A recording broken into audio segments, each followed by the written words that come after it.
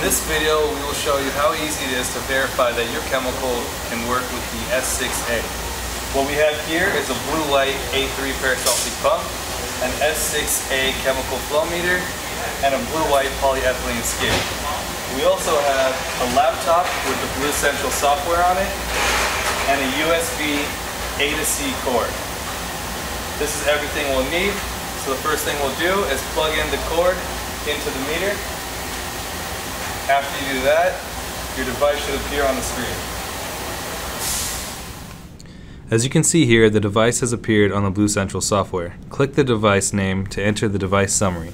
From here, you will click on the Setup tab on the right sidebar.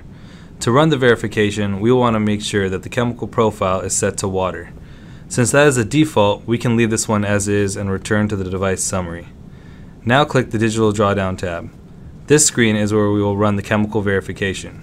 We will enter a known flow rate value that we can run the pump at. In this case, we will be using 250 milliliters per minute. Do not hit the start button yet, as we will need to run the pump first. And now we'll set the flow rate on the pump. Pump the chemical through the meter at the known flow rate. Here we are setting the pump to 250 milliliters per minute, the same value that we entered into the digital drawdown in Blue Central. Now that the pump is running at the known flow rate, we can hit the start button. If any errors appear, you might want to check your setup and run the test again. If the drawdown is successful, your chemical has been verified and you're all set.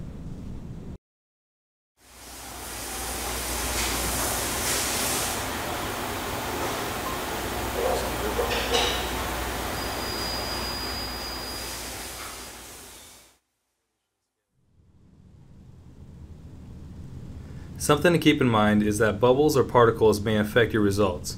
We recommend using a Y strainer with the flow oriented upwards to avoid these variables. Thanks for watching. If you have further questions, please contact Blue White Tech Support.